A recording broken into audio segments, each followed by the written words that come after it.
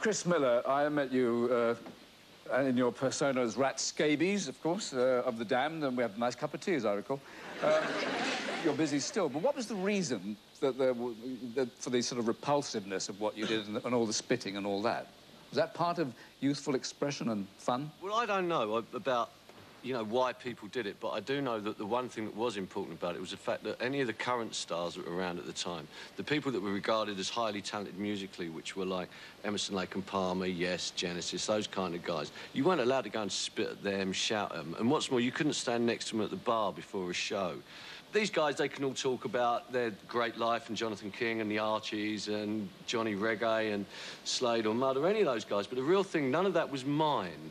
That was the previous generations. And when it came to, like, being in The Damned and being, like, in a band, that was, like, my generation speaking. That was my own voice. I didn't need to practice in a bedroom for 15 years to go and play in a pub full of people.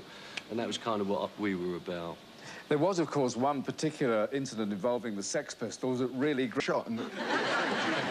It took us about 5 minutes to go from the front door into the thing, and we was recording straight away, so there was no way it was set up whatsoever at all, and as you can see from that clip,